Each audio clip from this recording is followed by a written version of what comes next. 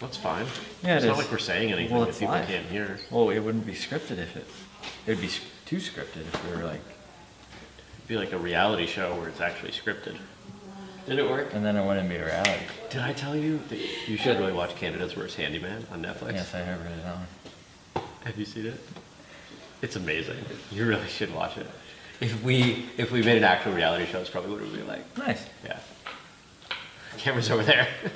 Welcome to Philabot Live. In this video, we're going over 3D printing with Craftsman vacuum nozzles. Woo! Ah, almost dented it. No, it's how durable the EX6 is. Come on, a plastic vacuum nozzle is not going to dent the That's very true. that thing. That's Those very things, true. that's why it takes like 7 people to lift it. That's rugged. That's not a Craftsman. No, that is a Stanley. We recycled all the Craftsman. Oh, you know, we talked about not doing puns, but it's going to be hard to not do puns with vacuum nozzles. Sucks. Yeah. Where do you want to start? Where should we start? I think we should talk about where the heck we got enough vacuum parts. Yeah. That we were going to grind them up. And turn them into something useful. And then make them into filament. Okay. And then print them into our test print and more vacuum parts. One vacuum part. We could say we printed a bunch of them. There's They're 10,000 off of camera. those. Yeah, so where did we get a lot of vacuum parts? A local company uses vacuum, and they did not need the nozzles, and they asked us if we wanted to recycle them, and we jumped on it. We loaded our cars up real quick. Because we can't say no. We have a hard time saying. When someone says, hey, do you have a use for this? Some of us Who? always say yes. And we're not going to talk about who. It's and not like we're not going to pan around the warehouse, the lab, and show you all of the various things that are here that... It's not like we went somewhere and like bought a 3D printer or... It's not like there's a bus outside. Or that. That's personal. Oops. That's all personal. All right, so yeah, they said, Here we go. here you go, and we said sure. We took it. So we took there's 3 big boxes of these vacuum nozzles. They were all the same plastic. We actually weren't sure what grade they were. There was no markings on them. We did a little digging on the interwebs, used that Google thing, and determined that this was probably poly. That is a tongue twister. Probably polypropylene. Polypropylene? Which is a common plastic they would use. It's a little flexible, it's got some give, pretty forgiving, and Pretty durable even when it's thin. mm-hmm. Keeps it lightweight. I don't know if you can see like in that. thin But I'm wall. sure everybody has a vacuum and everybody has vacuum attachments. Or knows what a vacuum is. If you don't know what a vacuum is, you're probably not watching this. Right. So then, you know, these don't have any stickers, so that was simple. We, Nothing, we had to guess. yeah, Chantel threw them right in the grinder, I heard. So Otto said that she just dumped them in and it clogged the grinder. Isn't that right? Sounds like something she would do. Taking out her aggressions on the vacuum parts. Completely dumped it, just one box, and it's hilarious. We have a video of it. We have to get that up somewhere. We will.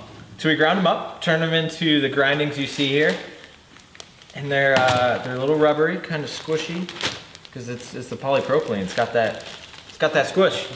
Gush. I am gonna open it. Oh yeah. You know, it almost looks like chunks of rubber or chunks of asphalt. Yeah. I could do this all day. Don't knock that over. Is there anything else I should do, Kevin? Okay. So we ground them up, and then Because that's what we do. And then we extrude it. we make filament. Because that's what we do. We make filament. Nice. So the filament, this is where it gets a little interesting. Yeah, so the last couple weeks when we talked about Lego and what else have we been talking about recently? Things that we've been making filament from. Field prints. Those are PLA? Yep. Yeah. And PLA, you know, when we've been talking recently, pretty much everything we've talked about has been really like, hey, this worked, cool. Somewhat easy to extrude. Yeah, we didn't have a lot of work, but we found this to be a little different. This is a little tricky.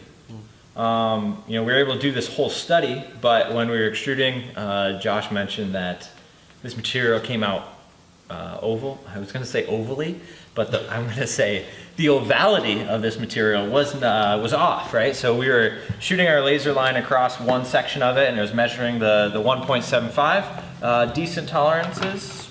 Yep, decent tolerances. But then when you looked at the side, the width, it was actually larger. So it was over. I think some sections when I was printing was over like 1.8 millimeters up to 1.9, and once you start getting that high into the 2, it jams in the hot end, and that really, it's not good filament. it's not good. It's not fun printing with that. So it was interesting to make into filament, and that'll also lead into the end when we talk about samples. But you know, we made filament, and it didn't really cut out when we were extruding.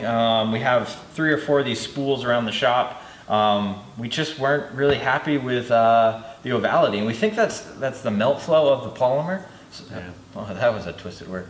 Polymer. We need to do those. The polypropylene polymer. Yeah, we need to do the warm-ups before the lives. Red leather, yellow leather. What's the other one? Nah, that's the singing That's one. the other one I know. Yeah, what was I talking about? You're talking about the fact that we have a few spools of this hanging around. Around the shop. And, you know, we were able to do some stuff with them, but, you know, one of the things that you'll notice us not say today, if you've been watching our live videos on Thursdays at 3 p.m., in case you're watching this after the fact, we're not doling out samples of this. Yeah, unfortunately. Because we're not going to send you crap. Because filament sucks. It didn't work. If you want to show Yeah. the prints that we've made now. High shrink rate, and actually this was an interesting thing. So to get, I mean, we all, you know, people who have worked with 3D printing, they know that warpage is a pain in the butt, and having it really helps, you know, make a print. You'll see at the bottom, this print has this texture on it, and this is actually from, we took the Velcro sheet, I'm not sure if it was the hook or the loop side. I think it was the hook side. Yes, the hook side. The hook side, stuck it to the bed and printed right on top of it. And then we realized we could have done a raft and then printed this sample on it, and we wouldn't have had this, you know, the pattern in it. But the Velcro worked great. There's going to be more to come on that, and I think as we play with these different materials with different warpage, and we aren't sure what the, you know, actual grade is, we're going to need to play around with the bed adhesion. It's an important piece. It's an under discussed It is, yeah. element of 3D printing. If you Yeah. have if the bed sucks, the print's going to suck. At least the bottom layer, and most likely the rest of it. Right. So that was the biggest thing. There's a lot of warpage with this part. I think if we played with it more, well, this material when we were printing, if we played with it more, I'm sure it would have worked better. So yeah, we did a simple, very simple print with this. It is a Y adapter. Why did we do that? Ha!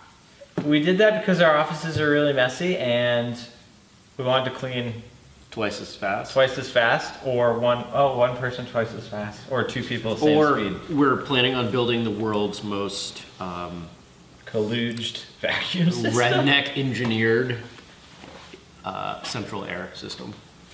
We're just gonna have hoses running all over the place with couplers. We'll just run around and connect them like old school, like the original like telephone wiring, where you had to physically connect. I think you just The dated junctions. yourself. I'm sorry. Nobody else is. Might as well. You can see where the part has a lot of shrinkage. Sorry, I didn't mean to take that out of your hand cap. But the shrinkage. So But this works. It works. You know, we printed it's with functional. it. This was a vacuum piece, Right. And we turn it into a different vacuum piece. which we'll probably recycle again because it didn't come out that well. Right. Now, one of the things that we didn't talk about as we were talking about the filament, you know, we've got some theories on how we might actually be able to improve the output that might come up again in Yes. future studies. So maybe we should talk about that. Yeah, so when this filament comes out of the extruder, it's just coming out of the hot nozzle, hitting the air, and then we have our air path system. This beautiful guy. Right in front of the nozzle. Filmbot.com. Is it on the back? Ton? Yes. the air is just blowing, and I'm sure Kevin would love to get into the theory of this at some point, but the air is just hitting part of the filament and not cooling it, solidifying it as a round, and that's what the issue is. So we think that a water bath would be the next step here. We haven't really developed a water bath or made one. You don't really have to develop a water bath. Official filament water bath. You buy a bucket and official Sticker. filament cooling water. You put a sticker It's got a on it. sticker on the outside. Well, you might have to use distilled water.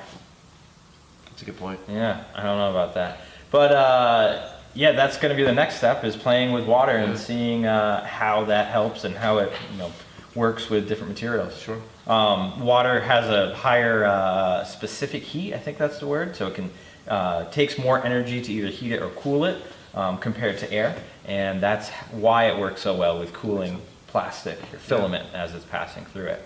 And this might be a good time, if anybody out there listening, watching, has experience with water cooling, the filament that they're making, whether it's on our machine or maybe something else. Yeah. We'd love to hear from you. If you're willing to share what you've learned, maybe we can get you on the air. If not, we'd just like to pick your brain. We just need some water. Where's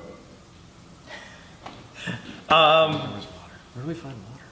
That I think that concludes it. This was one of the interesting studies that we've done so far. We've really only done 2. There are going to be more to come, but this was the first one that kind of, well, not failed that we talked about, but didn't. Yeah, because we were able to make something with it, but it just wasn't to our standards. Right. It wasn't as successful as the Lego pieces. Right. But what it does is it poses a lot of questions on how we can improve that, and we're kind of taking those questions forward as we do other materials, as we do other products. And play with, People learn by making mistakes, and not that we made a quote-unquote mistake, but things didn't go perfectly, so we're learning from it. We didn't mention that those nozzles were actually going to be thrown away. So that's interesting. Well, we did say we recycled them. Oh, okay. So the nozzles were going to be thrown away. They were going to be thrown away. They were going to be thrown away. So that's why we took them and Right. turned them into, at this point, low quality filament. At some point it'll be better quality filament, and we'll move on from there. Any questions? Aww. Sweet. Well, until next time, thank you for tuning in. Let us know if you do have any questions. And if anybody wants to read the full write-up, Oh yeah. people may have noticed that Tyler is referring to a printout, a multi-page printout with photos and just documentation on everything we've done. We're putting out the information in these studies on our website, philbot.com. There's a blog, and we linked that in the blog. Yep, right? from the blog, and then just check out the blog at philbot.com, and feel free to write us, call us, social at us, whatever works. Sweet. Till next time. Thank you.